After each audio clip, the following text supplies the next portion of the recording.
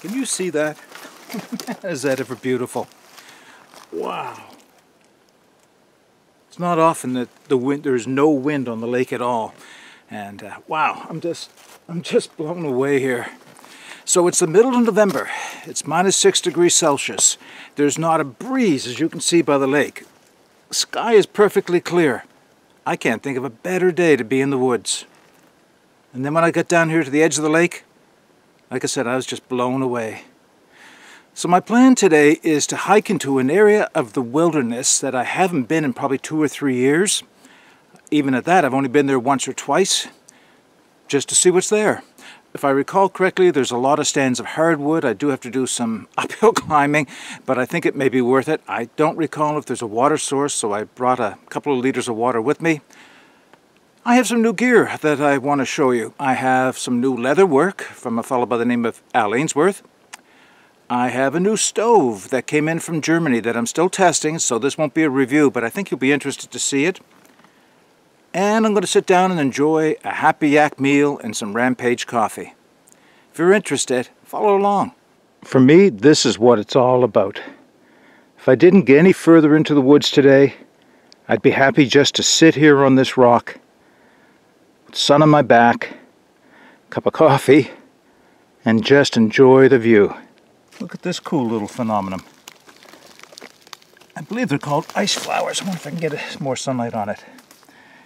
When the moisture in the earth is suddenly driven up by the cold temperatures and there's still warmth underneath it, forcing it up, this is what you get.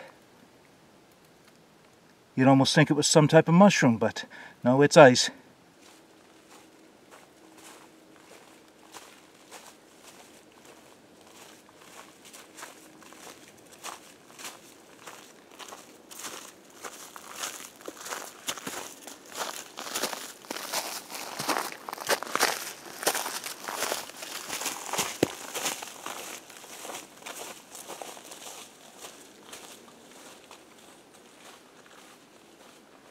So I've come across my crossroads.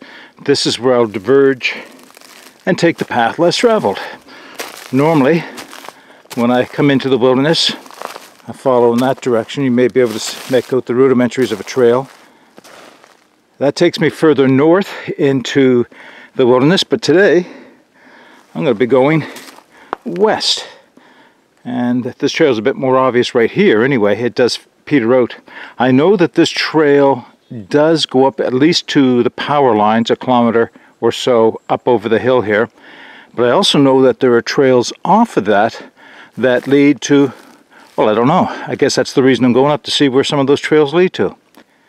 So this is the woods I'm in now. I was on a trail that did lead up to the power lines, and then I found one that kind of led back into the woods. And of course that's what this day was all about, was some exploring. So here are the woods, but coming along I found something rather interesting. Actually, very interesting to me.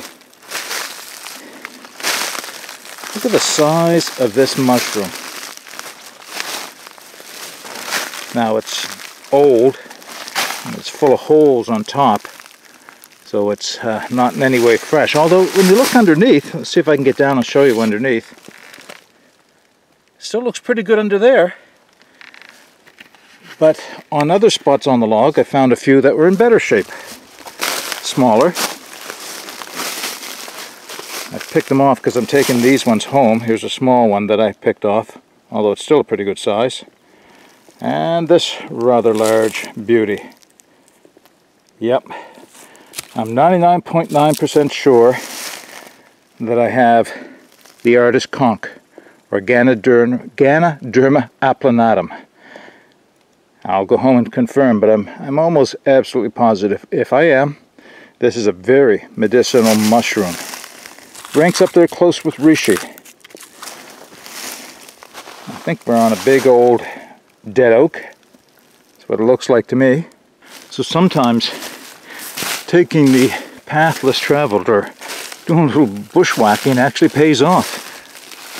There was no path where I'm at now, or leading into where I'm at now, but I pushed through because I was just looking for a place to sit down that might be in the sun or near. And I came into this little opening, and lo and behold, Nice little campsite somebody has. You know, I've been all around this over the years and just never found this. Can't believe how open it is right here and how nice a spot it is. Boy, somebody's got a little bit of skill. Nice tripod, properly lashed up. That looks like something I'd do. Well, more bank line used than I would use. A little table, place to sit, access to the water, some firewood.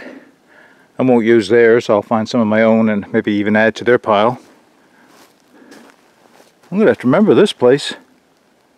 This is about as nice a spot as I have found within walking distance anywhere here in the wilderness.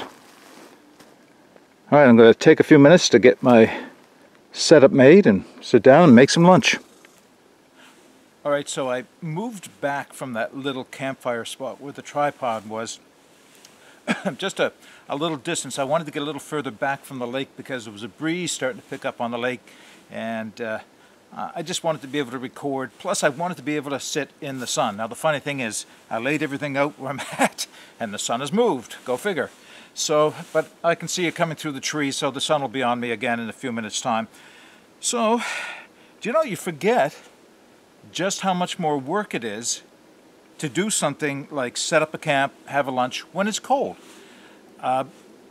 and film a video. That's probably the complicating factor. If you're just sitting down, lighting up a stove and putting a kettle on, maybe it's not that much work, but you're trying to get the right angles for the camera, make sure you can get picked up by the microphone. Hopefully I'm being picked up by the microphone right now.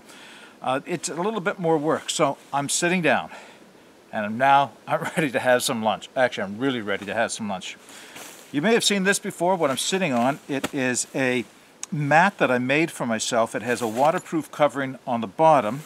It has a wool blanket on top, and in between it has Reflectex from a windshield, you know, cover that keeps the sun out of the wind, or out of the windshield. It keeps your car cool in the summertime, I guess. Windshield reflector, is that the right word? I'm going to make one of these on video from one of those wool blanket projects that I started last year, and so I have some of that wool blanket left, so I will show you how this is made, or at least how you can make one yourself, maybe not identical to this. But right now it's time to get some lunch on. So I have my stove.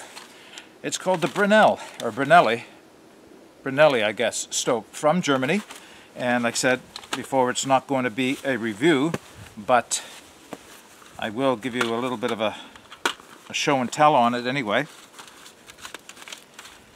So it is a stainless steel flat folding stove. As you can see, it is extremely light. Holy smokes, it's light. How light is it? How about 7 ounces? Yeah, 7 ounces. 7 ounces. Cross stands are what hold it together, and it just springs into shape. There is a grill setting up off of the bottom for airflow, and another one underneath that for to protect the earth from the soil, or earth from any hot coals dropping through.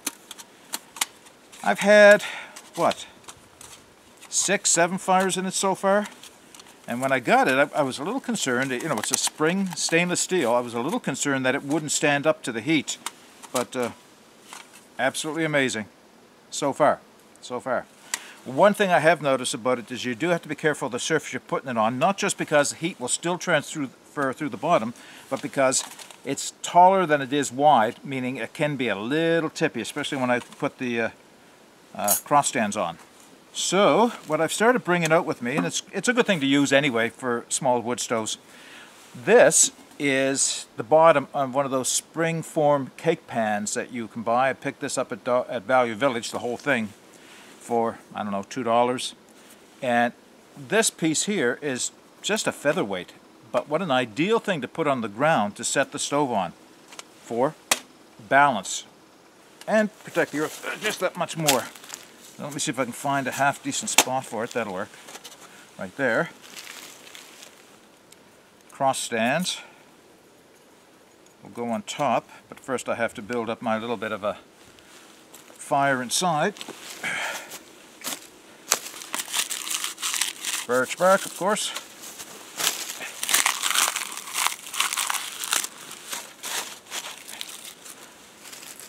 Smalls, just load it. I'm just doing a bottom-up burn this time. Fast, that way I guess.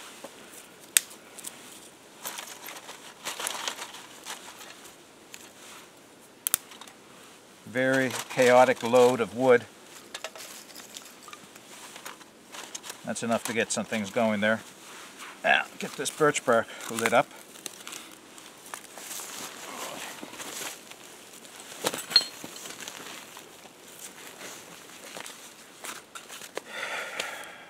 Got my glasses, yeah. So you may have noticed that I'm wearing a blaze orange or hunter's hat toque today.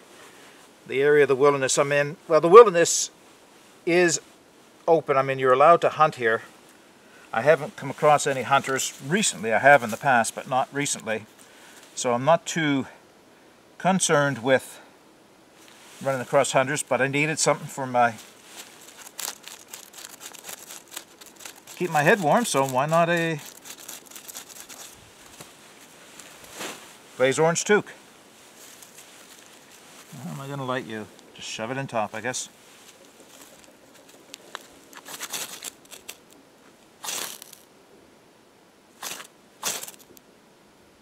I don't know. There we go. That's better.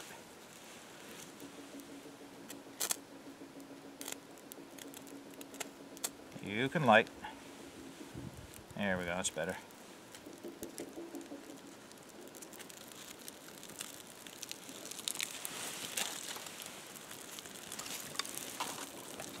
Well, that wasn't very professional, was it?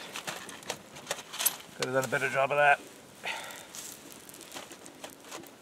But in it goes.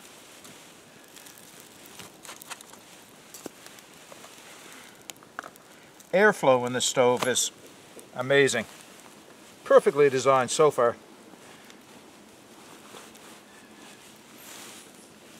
Alright, where did I put my cross stand?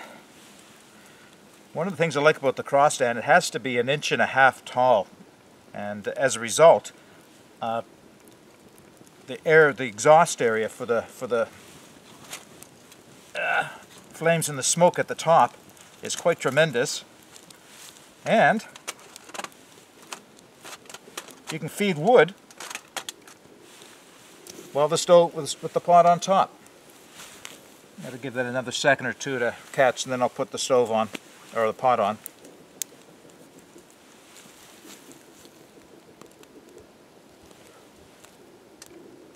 So it's catching. Okay.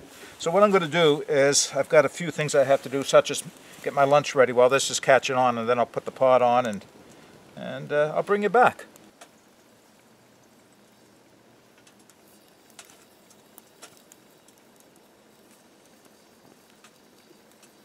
Lunch.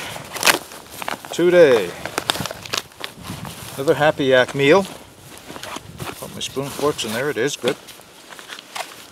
Today it's creamy chicken fusillis. Bring it up to the camera. Creamy chicken fusillis. Those are the instructions. So the instructions for this one are 400 mils of water, 12 to 15 minutes in the, right, okay. 400 mils of water, 12 to 15 minutes resting time. Let's open this up. So what I'm going to do, it's things just a little bit different today. Oh, my kettle's boiling, good. I brought something. Now I wouldn't normally carry this out hiking because of the size, but it's something I found at Value Village, and it was brand new. It's a Stanley. What size is this? 32 ounce double wall bowl. Stainless steel bowl. Pretty cold on the inside right now, but figure what an ideal thing to mix my lunch up in, and then I can let it rehydrate right in Oh, wow. I know I've said this before, but holy smokes. That chicken. It's all a piece of chicken. Big pieces of chicken.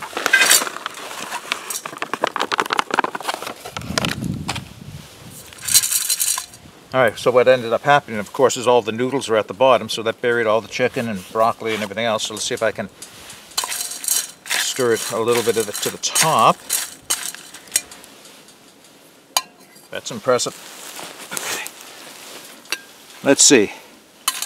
Chicken. Big chunks of chicken. Chunks of chicken, not little cubes. Broccoli. Big chunks of broccoli. Of course, the fusilli noodles and the soup base did all stay at the bottom. Those are the primary ingredients, as well as the spices and everything else. I won't bore you with reading the label. I'll put a link to the spot on the Happy Yak site where this can be found. So now that my water is hot, it is hot, isn't it? Boiling away. That can't get any hotter than that. I will put in, and this is going to end up being a guesstimation today for how much I'm putting in, but 400 mils. That's not quite 2 cups. So what I'm thinking is just enough to cover it.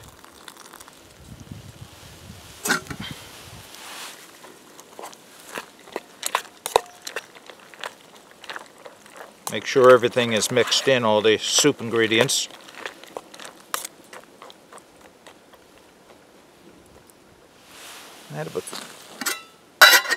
Maybe I'll just put a touch more water in. Yeah, it's probably closer to 2 cups instead of 400 mils. Put the lid on. And because it's cold enough, snug fit, I'll put it inside of my insulated lunch bag. Take everything else out.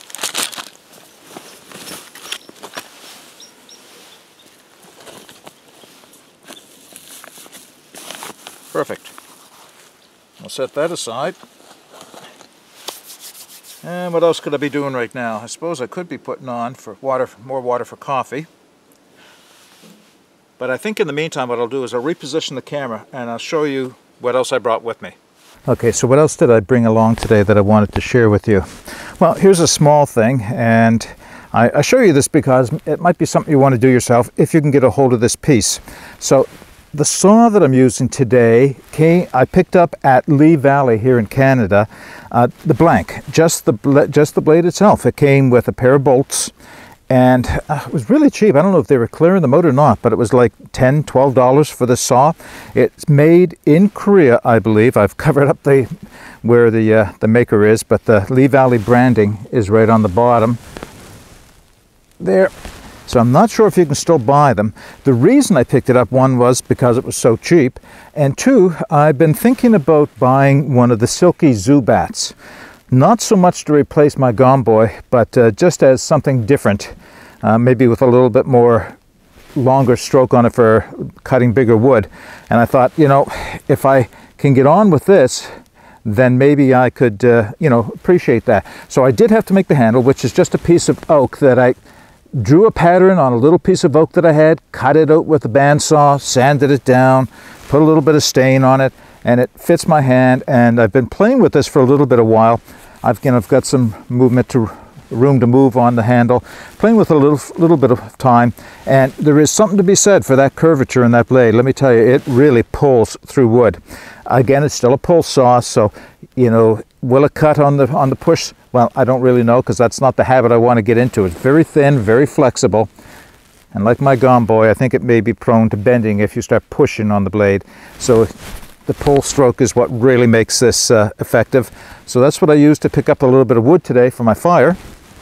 Now, one of the reasons I came out was to share with you something that was sent to me by a gentleman by the name of Al Ainsworth, and he's in Australia. And how I came to have this is probably 2 years ago. Al, you can correct me, but I think it's probably at least 2 years ago. Al put out a call on YouTube for anybody that might be interested in receiving for free some of his leather work, with the understanding that they would eventually show it on their YouTube channel. Now, at the time that I responded to Al, I had about 1,000 subscribers. Now I'm just closing in on 11,000. I will, before the end of this year, close in on 11,000 subscribers. It did take a while for Al and I to connect up and have this sent to me. And when it arrived, it was summertime. So this is the type of thing that you would wear on the outside of your jacket. And since now I'm getting into the winter, where I wear my army coat, or my army jacket, I guess, this wool one, I figured it was a good time to bring it out. So what did Al send me? Well, he sent me a small combination of things. First off is this heavy, heavy grade leather belt, veg tan leather. It's wide and thick and long too. Al, this is long. It's all riveted with copper rivets through here. Heavy duty brass double buckle here. This is I'd call it a lifetime item, but it's something that, it's a heritage item. You're going to be passing this down to your kids, and they'll be passing it down to their kids, I'm sure. So, it's just top quality. There's nothing fancy about this. There's no basket weave or anything else. It's just good, solid, thick leather. Something that's not going to wear out. Something that's just going to last forever. That's probably the best thing I could say about it. So along with that, Al sent a few things. I'm going to take them right off of the belt so you can see them individually.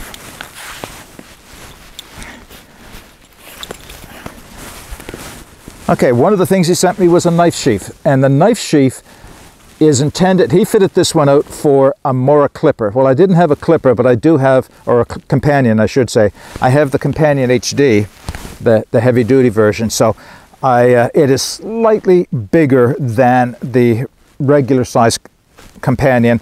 So it took a little bit of stretching to get it in the sheath, but it fits in nicely. Again, super high quality, hard leather. I'm not quite sure how he treated it, but it's as hard as Kydex. There's no flex to the leather at all. So it could have been dipped in beeswax. Al, you can chime in if you'd like and correct me on that.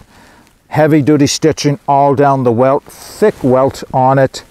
Nice belt loop on it, very thick. I've been wearing it for a while now, and like I said, it hasn't shown any wear whatsoever. What else came with that? A pouch that was intended for one of my Swiss Army knives, but the one that I have is too big for this pouch. It's a small pouch for a folding knife. Primarily, Al said it would fit up to a Buck 110 model. I wanted to carry something else in it, and I didn't have a Swiss Army knife, so I put one of my Leatherman in. It took my Leatherman just nicely inside.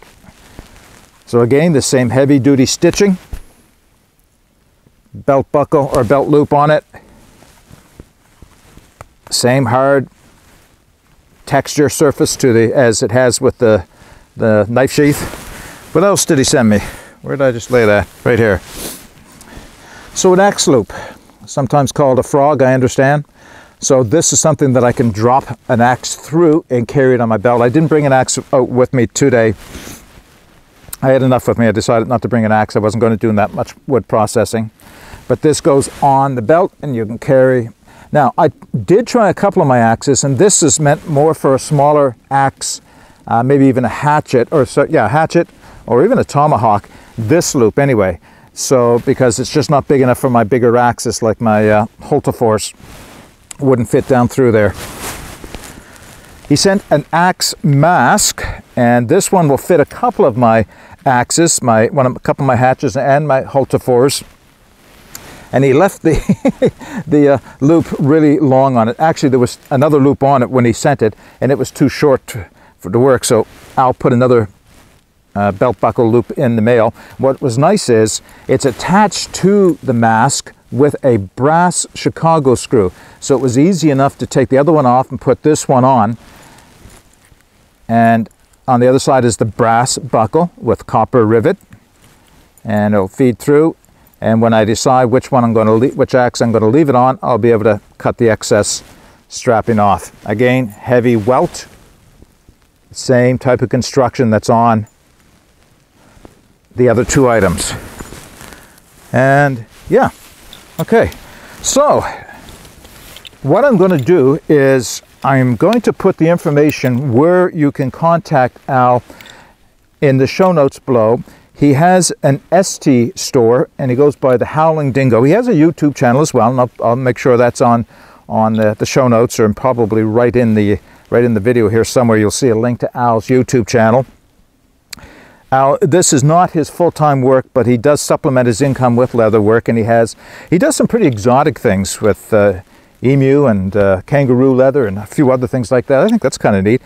I'll let you contact Al to talk about custom pieces made. He does have a few standard pieces that he lists on his SD store, but you can reach out to him and see what he can make for you. Okay, I think it's been about 10 minutes. I still have a few minutes. I'm going to have to put my kettle back on for coffee. Fingers are cold. The things you forget about over the summer. Once I stopped moving, the first thing I did is well, while I was moving, I stripped down. I took the wool coat off, and I got down to a base layer and a mid layer. And then, of course, when I got here, I put the wool coat back on. Then, as I sat for a few minutes, I discovered it was cooler than I thought. I ended up putting my backup, which is a very thin down jacket, on underneath. Now, I'm quite comfortable, except for my fingers being cold, but I'm quite comfortable sitting here back in the woods out of the wind a little ways. I think it's time to have some lunch and then coffee. You know, having something to sit on the ground, bigger than just a little sit pad, is a wonderful thing. You can stretch out like I have here. I have another little piece of what was an old barbecue cover that I cut into a square, probably 24 by 20 inches. That's just something I can lay all my stuff on without having to worry about it either getting lost or getting wet. It's just to give us a little protection, a little bit of organization on the ground here. But having this wool Reflectix nylon mat to sit on is just wonderful. No cold butt. Comfortable? Yeah, absolutely. Okay, lunch is ready, or should be. Let's check it out. So I have it in this dollar store lunch bag, inside of a Stanley 32-ounce stainless steel double wall bowl that I picked up at Value Village. I'm not sure what they're worth new. I should look into it because this, oh my goodness. Oh, you know, I saw recently where Canadian Prepper did a review on Happy Yak meals, and he calls them the best survival food available. And survival food or not, they're just good food. I probably say this every time, but the best freeze-dried meals that I have ever tasted. Now, I haven't tasted all of them, but I've tasted some of the more common ones, and this beats it out. Oh, look, wow. Taste test is what it's all about. So we have chicken, fusilli, broccoli, herbs, spices, and whatever the base is. It gave it a nice, actually, why don't I show you? Bring it in a little closer. A nice creamy sauce on it.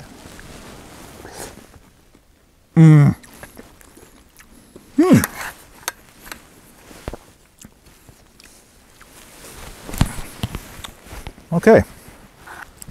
Everything is perfectly rehydrated. I'm actually kind of glad I put in just that little bit of extra water. Probably closer to 500 mils than the 400 that was recommended.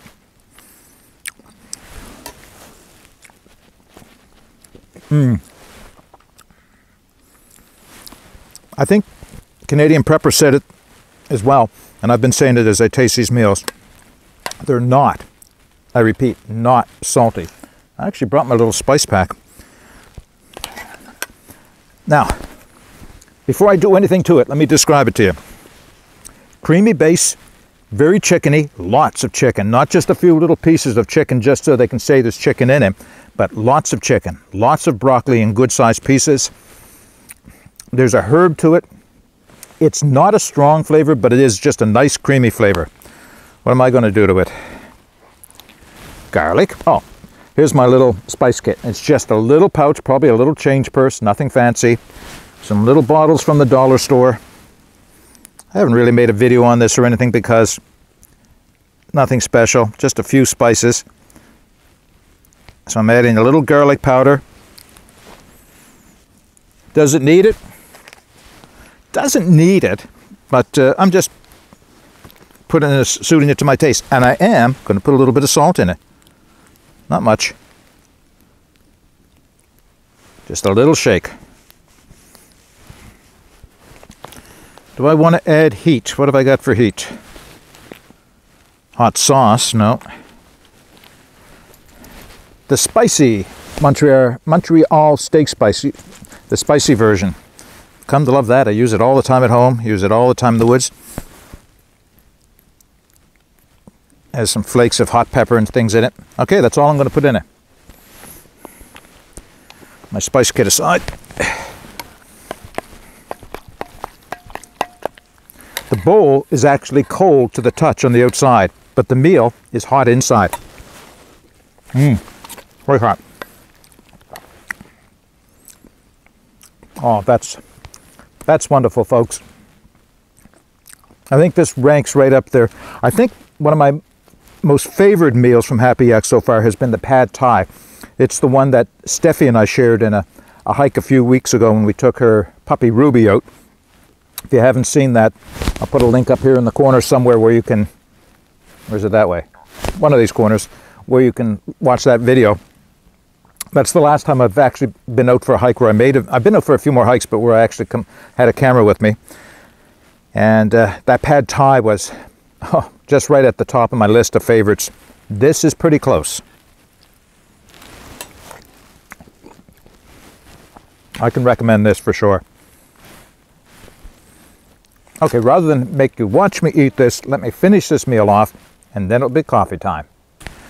All right, well, it is coffee time, and I have to relight my stove. So here's my kettle. My kettle is here. Some blocks of pine, and inside the stove I put a few smalls. This time I put the birch bark right down inside. I usually don't like doing that. I'm always afraid I'm going to knock the stove over. But let's see if I can't redeem myself from that amateurish lighting job I did for my lunch.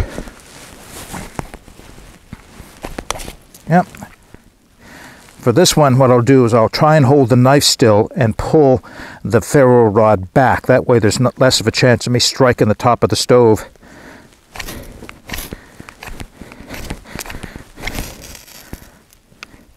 Not my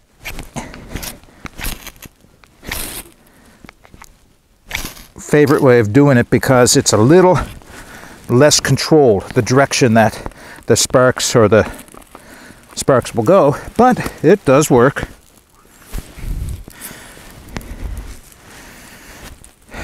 Now, I haven't said too much about the stove other than the fact that it works very well. It also came with a couple of accessories. I'm not going to show them in this video because that'll be part of the review, but there's a drop-in plate that will accept the Trangia burner, the alcohol version, as well as the gas version, as well as a Primus stove. And on the side, probably can't see it right here, are cutouts designed for the feed to go in so you can have the tank on the outside. There's also another plate designed for use with Esbit. And I haven't tried the Esbit yet, but the Esbit should, well, I'll try it, obviously. I'm going to try it. I'm not a big fan of Esbit. You've probably heard me say that in the past. To me, one of the highlights is this pot stand. You can see how tall it sits off of the stove itself. This is well designed for airflow. It does go through wood quickly, but it works. It's just a really good working, well designed as far as airflow goes type of stove. All right, things are starting to catch. It'll take a few minutes before this water comes to a boil. I have just enough water in there for my coffee and maybe a little bit to clean up my bowl with afterwards. Ooh, I think I put some big pieces in. It's a little slow on the go. Did it go out? No, it's still going.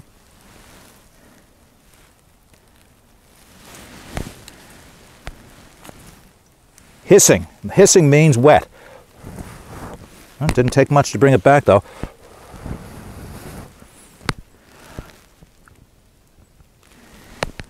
Wet wood. Didn't feel wet.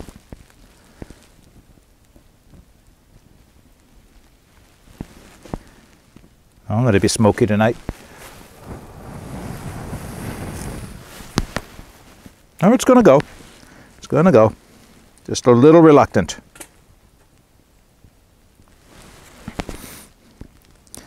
While that catches on, now I can start to get my coffee ready.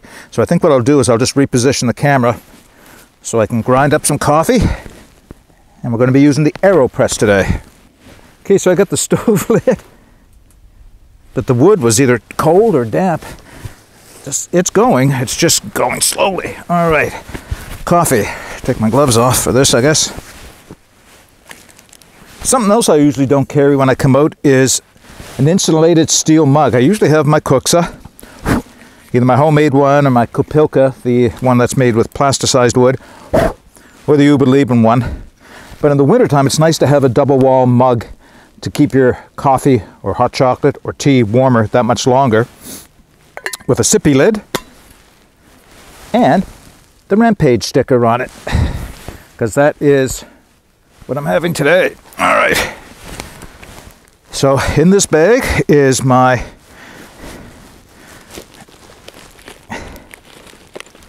coffee maker, coffee filters, my AeroPress. You know, one of my recent videos I showed using the AeroPress, and somebody said, we're grinding coffee for the AeroPress. They said, don't bother carrying the bottom of the press, or the coffee grinder, just carry the top and it will drop down inside the AeroPress. They're absolutely right, and I've done that in the past. Most of the time I carry two pieces together because I'm not always carrying the AeroPress. It's my favorite, but it's not something it's not the only one I carry. But today I thought, just to show that, that's what I would do. So, what else am I going to do? I'm going to get the press ready. So I carry paper filters and a stainless steel filter. I think I've shown it before, but for an AeroPress, there's just these tiny little paper filters. Oh, it's two of them. There's one. Tiny little paper filters. And if I'm having a wood fire, this can go right into the wood fire afterwards. But on occasion, I'll use this stainless steel filter that I have for it. Very, very fine holes. That aside. The fire's going well now. The filter and I know I've shown this before, the filter goes in the lid. At home when I'm doing this, I'll run tap water through it just to get rid of any paper taste, but there's so little filter here. How much paper taste can you actually get into the coffee? That goes on to the end. So, there are two ways of using the AeroPress. The standard way, the way in which it was designed to be used, was to set it down over top of the cup, put the coffee, then the hot water in, and then put the plunger on, wait just 30 seconds and start plunging down. The other way, and this seems to be what a lot of people, and I usually like myself, although I've learned a trick I'm going to try today, I haven't actually done this before, which is, they call it the inverted method. And that's where you would start using it, where you'd set it up the same way, but now it's upside down. So the coffee and the water will go in, you let it set, the filter goes on top, let it set for a period of time, and then turn it over your cup and push it down. So, I'm going to try something new today. I watched a coffee expert show me on YouTube. But first I got to grind some coffee. So the coffee I am using today, or having today, oh, my kettle's boiling, good, is the Code Black from Rampage Coffee, and I have enough for 2 cups. I'm trying to get half of that into the grinder without spilling any of these precious beans, which I am doing. That's better.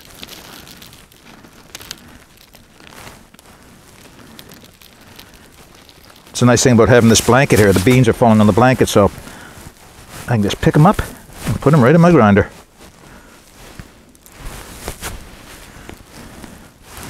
All right, where did the lid go? So now I can grind right into the AeroPress.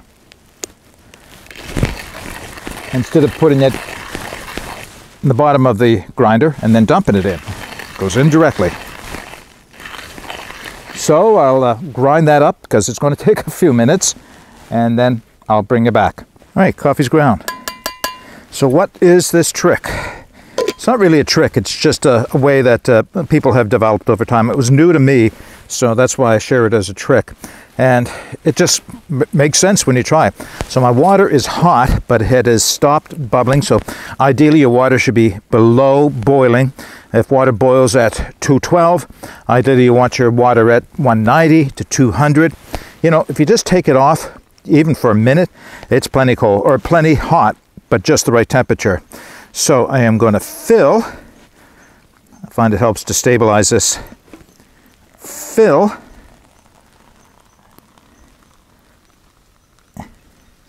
It's pretty much up, right up to the top. Give it a quick stir. Make sure all the coffee has been wetted. And the trick, because the reason is, right now, coffee, if I can try and show you this, coffee is running through all by itself. I want to slow that coffee down. So the trick is, without the pine needles, put the plunger in at an angle, put it down, and then pull it up a little bit. When you pull it back up, it creates a vacuum and stops the dripping. Now I can let it sit for however long I want without any more of the coffee running through the AeroPress. Not revolutionary, but a good little trick. The reason why is this is just a little bit more stable. I'm less likely to spill my coffee than I am if I have the whole unit turned upside down. Now, the professionals say, start pushing almost right away. How fast? They have times on it, I don't know. I just push. I don't force it. I just let it fall under its own weight until I hear the air hiss in the bottom, and it's done. Now, that's a strong, strong cup of coffee. You can either drink it just like this, which I think is exactly what I'm going to do, or you can add a little bit more water to it. That's almost espresso strength. If you add a little bit more water, I guess it would be called an Americano.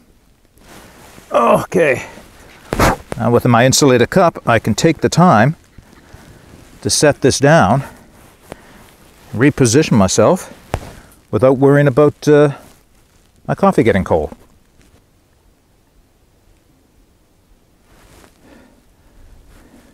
This is what it's all about. I came down to the edge of the lake to enjoy some of my coffee. It's in a nice little cove here. Wish I'd known about this spot before. I'm hoping that the people who made this area, or this clearing here and little setup that they have, aren't going to be coming all winter. I mean, it's their spot. This is still wilderness. We all can share it. But I'd like to be able to come back here because it's further into the woods than I go often. But, you know, an hour and a half, and I'm here, and it's a nice sheltered little spot. It's in a cove, as I said, so I don't get all the force of the north wind as it comes down the lake. There's resources here. I'll have to be careful not to strip all the trees around here. There's dead trees, but it looks like a lot of it's been harvested, so I'm going to have to go a little further to get dead wood. But that's okay. You know, all I need is a couple of pieces each time, especially if I'm using small stick stoves. The sun is just at the top of the trees. 3:30 in the afternoon. Hour and a half to hike out. I have just enough time to enjoy this cup of coffee, pack my gear up, and hit the trail before it starts to get really dark in the woods. It's November, right? But I also start packing things like headlamps and tarps this time of year because you never know, right? You never know. Extra warm clothing. All things that you should have when you're out on a day like this, just in case. Okay, this Rampage coffee is just bringing new life back into me. Oh, that's nice. So I'm going to enjoy this. I'll pack up. We're going to hit the trail, but I am going to hopefully be able to show you a few things before I close out this video.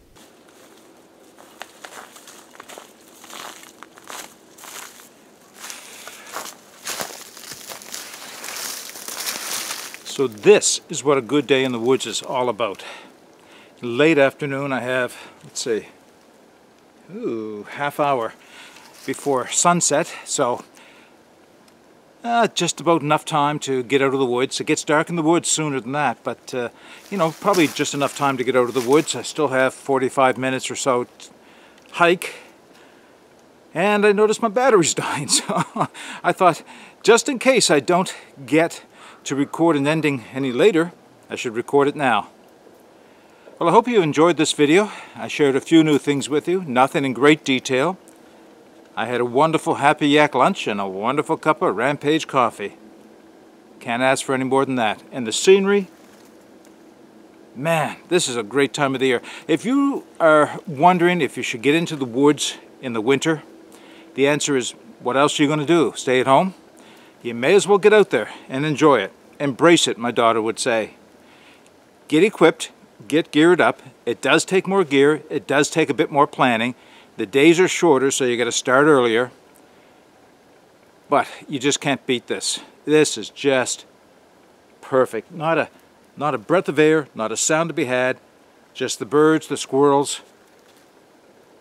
and the smells of a fall forest. Okay, that's enough, isn't it? I ended up on a path that I had not expected to end up on. I guess that's what it was all about. I had taken the path that veered off to the west and followed it, but it's not the one I thought I was going to be going on. I'm not sure where that is. That's what I'll have to do. I'll have to come back at some point and explore a little further. But it was great just the same, because where it came around, it ended up making a big loop, I guess, and then back onto the trail that I had veered off of. And as a result, I found that cool little spot to camp on, or to have coffee on today. I guess if I hadn't taken the path I had, I wouldn't have found that. So, successful? Yes. What I thought it was going to be? No, but successful nonetheless. Okay, folks, that's all I have for you. I hope you enjoyed this video. And until next time, get out and explore, and take that path less traveled, because it will make all the difference. Bye for now.